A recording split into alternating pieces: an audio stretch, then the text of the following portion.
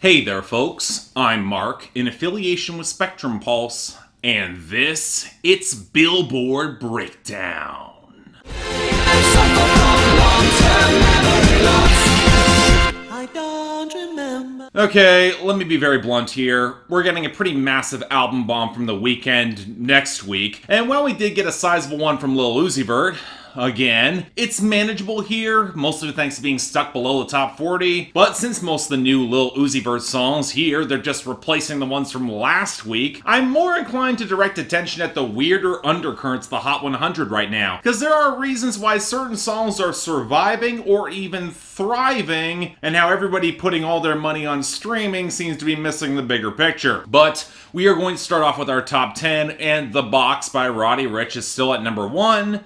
But for how much longer? Yeah, it's huge YouTube still with very strong on-demand streaming, but the radio is slowly collapsing, and as I predicted, a real threat is surging up right now. Blinding Lights by The Weeknd up to number 2. Yeah, streaming isn't there yet this week, but it rules sales and still has consistent radio growth. When you factor in the streaming boost of an album bomb coming, this could well go to number 1, and that might blunt The Box's momentum long term. And that opens up Don't Start Now by Dua Lipa for a possible run too, as she rules airplay, has good sales, and could well make a run on streaming herself depending on how well Future Nostalgia picks up this Friday. I mean, the margins are tougher, but it is possible. Now, All This Is Left Life Is Good by Future featuring Drake sliding down to number 4, which hit a hard cap on the radio, and with as much streaming disruption, hasn't exactly seemed all that stable. Now, what has been stable is Circles by Post Malone at number 5, which has been wavering on the radio all week even as sales are down, but along that line we also got Roxanne by Arizona Zervis at number 6, where even as the radio is in free fall, it's got a good streaming week. It actually picked up a spot here because it had some radio inertia, even though that's probably more linked to Lil Uzi Vert's songs falling out of the top 10. Case in point, breaking into the top 10 for the first time, Adore You by Harry Styles at number 7,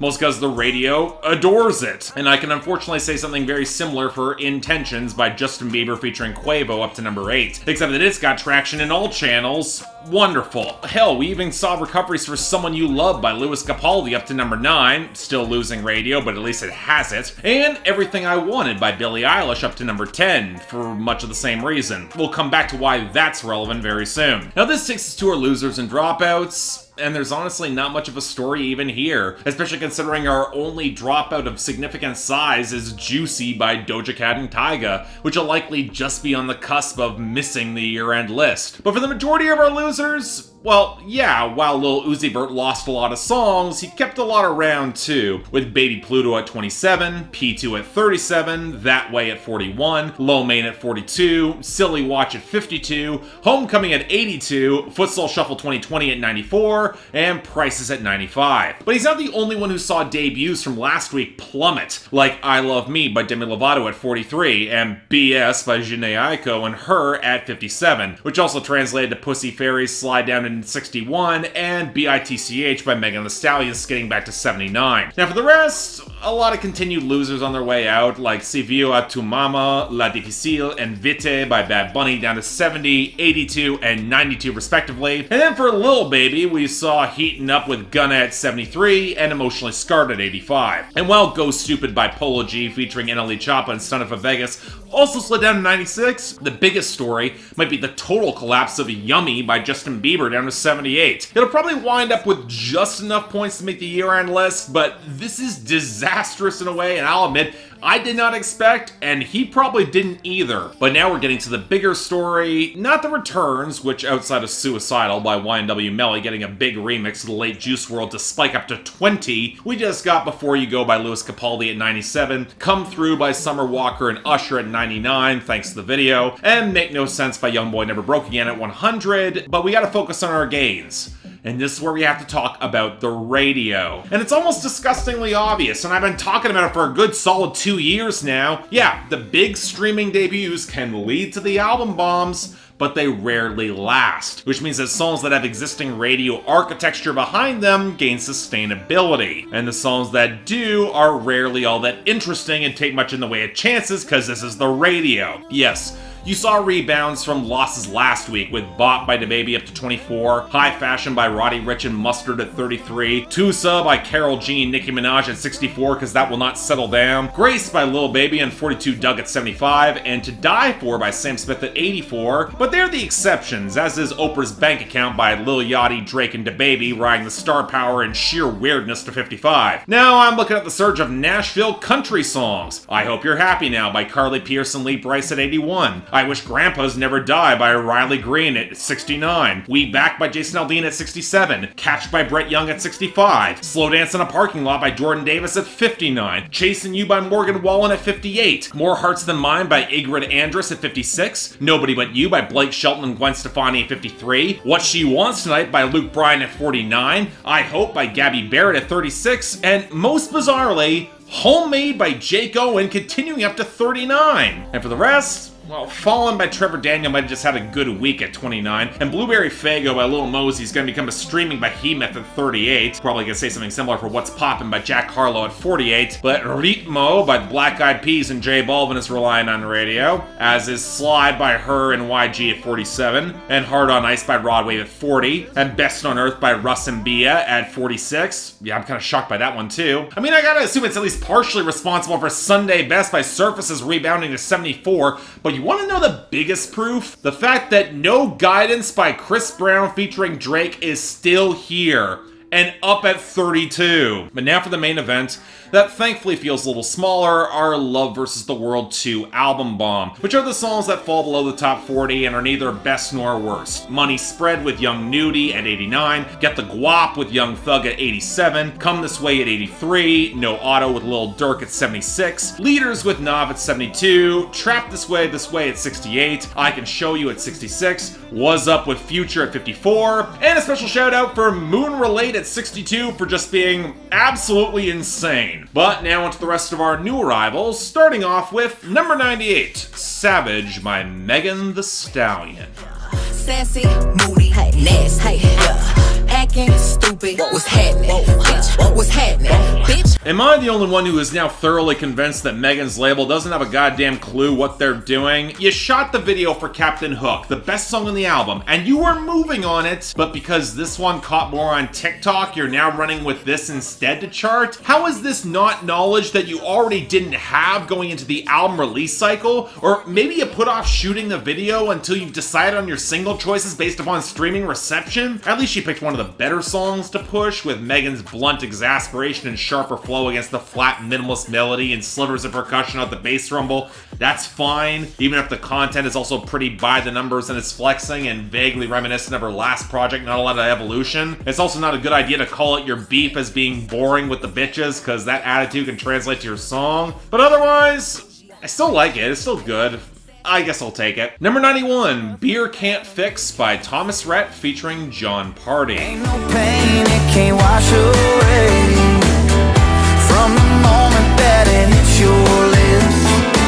I literally forgot that this song existed when I covered Centerpoint Road last year, even though it actually picked up John Pardi for a more neo-traditional touch with some of the pedal steel. Shame that it's only playing into a breezy drinking/hookup song where John Pardi just sounds kind of awkward opposite all the tropical drums, the drum machine, the whistle, and even a splash of some horns by the final chorus. And it's not like Thomas Rhett or John Pardi have a ton of chemistry or interplay on this either. It's a weirdly flat and lethargic song, undoubtedly timed to get the big in the summer, but going on right now? Yeah, if only beer could fix this, beyond just the song being completely forgettable. Number 90, Cardigan by Don Toliver.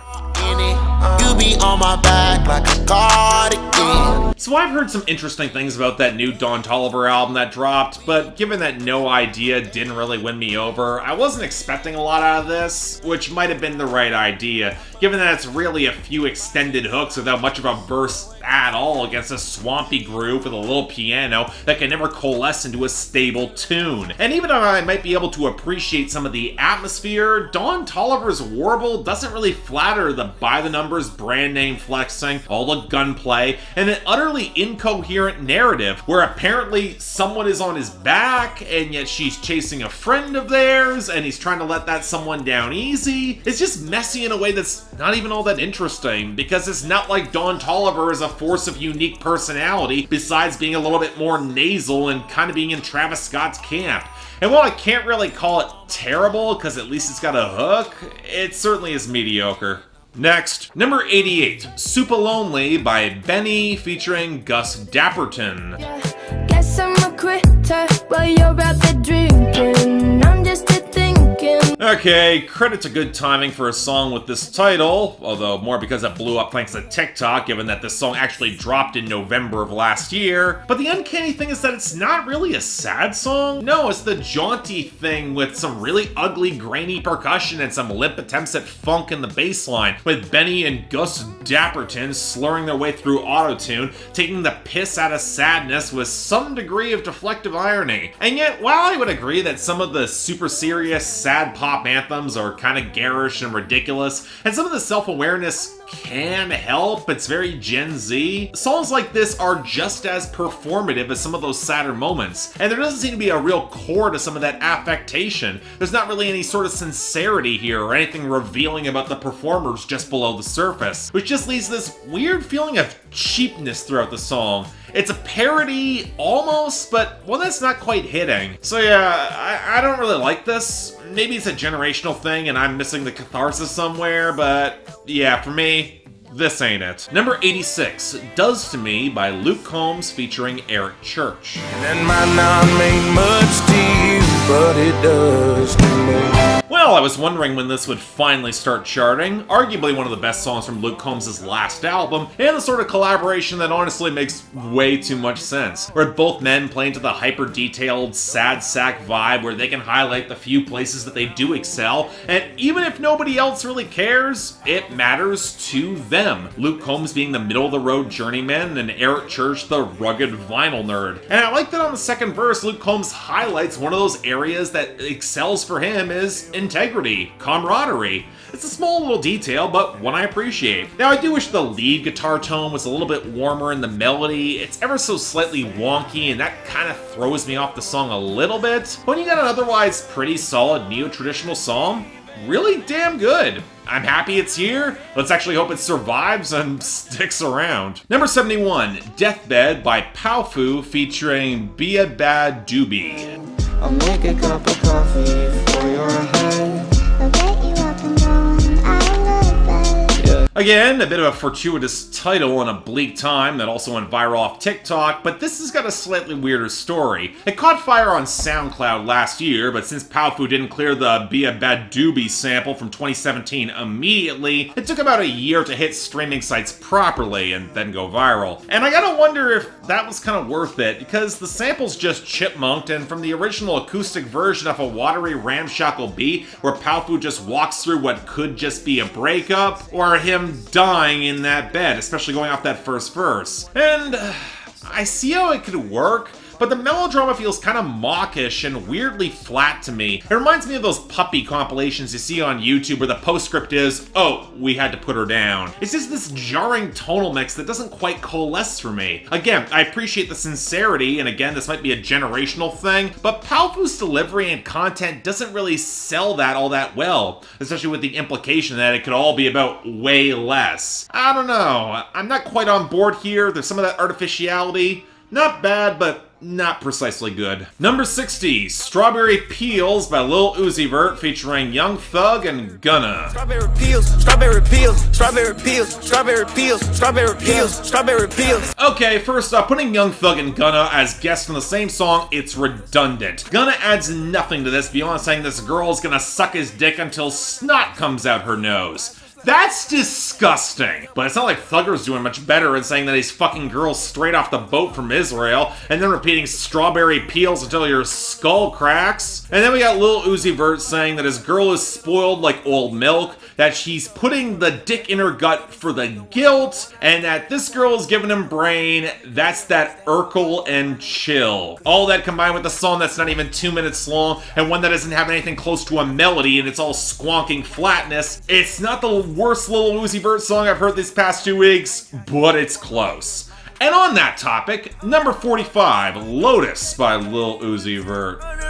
You a teen, but you cannot pay your rent. Got a rabbit on my skin, sing to her like boys to men. See, everything I described about the last song, it's more obviously bad, but Lotus touches a different nerve for me, most because of his nasal, mumbling braying that's not even on beat, it's just insufferable, especially when he's backing up the same brand name porn and shallow flexing that doesn't really work all that well when it feels this sour. Again, I said this last week, Uzi songs work when they're ridiculous, over the top, and kind of fun. When you got that flat synth tone and cheap drum machines here, there's none of it. Next, number 26, Yeskursky by Lil Uzi Vert and 21 Savage.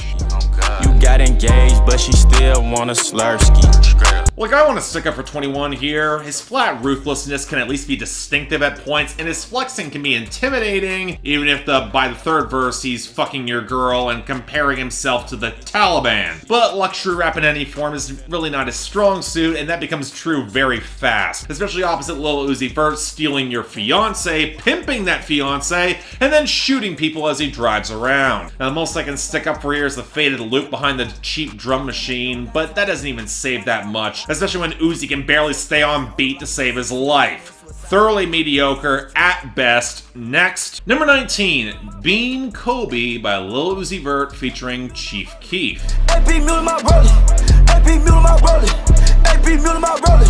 You know this is Chief Keef's biggest charting hit? Yeah, he had his moments with I Don't Like and Love Sosa in 2012, 8 years ago, but now Uzi's recruited him for a collaboration, and I genuinely hope they didn't just tack on Kobe's name for additional search results and a single reference to a lot more flexing, because that's really what the majority of this is. Brand name flexing, an incredibly monotonous repeated hook, fucking your girl, and Chief Keef not really having much more to say beyond tacking on his intro to the end of his verse to elongate it. It's actually kind of a shame how limited this song is, especially when you have more flat synths and cheap sounding drum machines that only kind of get scratchy at the end. I mean, you had to know this is where Chief Keef could really show out, and he had to know that, right?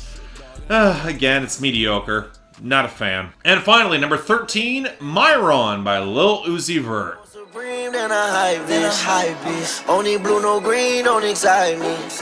You know what, I'll say this, Lil Uzi Vert songs I have to talk about, arguably the best? Yeah, he's still fucking your girl, your mom, your auntie, and then bragging about wearing Supreme, and then saying that he's got a banana clip but won't slip on the peel. But the watery and spacey synths have some swell when they sharpen into the hook, and the beat's a little heavier. But we're still stuck with Uzi describing getting head like a migraine. And really, if we're at that level, do I even need to say more to dignify this level of mediocrity? Ugh, whatever. Anyway, Lil Uzi Vert's getting the worst of the week, with Lotus as a dishonorable mention, and Strawberry Peels with Gunna and Young Thug as the worst overall. It's not the worst of them that I've heard from recently, but it's bad. Best, you know what, I wanted to say Uzi could get something, but it's really Savage by Megan Thee Stallion for the honorable mention, and Does For Me by Luke Combs and Eric Church as the clear standout. Not particularly close either. Next week, we'll see if any of this survives the Weekend album bomb, because that's gonna be something. But hey, until then, I'm Mark, you're watching Billboard Breakdown, affiliated with Spectrum Pulse. And I'll